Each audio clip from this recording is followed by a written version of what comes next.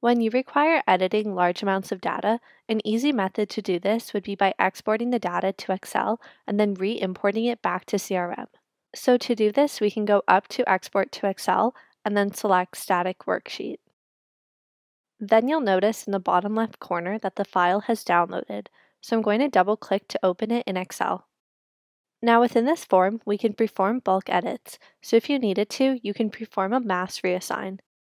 Now you'll notice that the columns start at the letter D, and the reason for this is because the first 3 columns are not meant to be modified. But to see those columns, we can select Unhide, and then the columns will show. These hidden columns are a way for the database to know what fields are being changed and a way for you to verify that you have exported existing CRM data. Once you've done your changes and saved the file, go back to your CRM and select Import. This launches the import wizard when you attach your Excel file, and the system will make changes to any existing records as well as add any new ones. And that is how to export for re-import.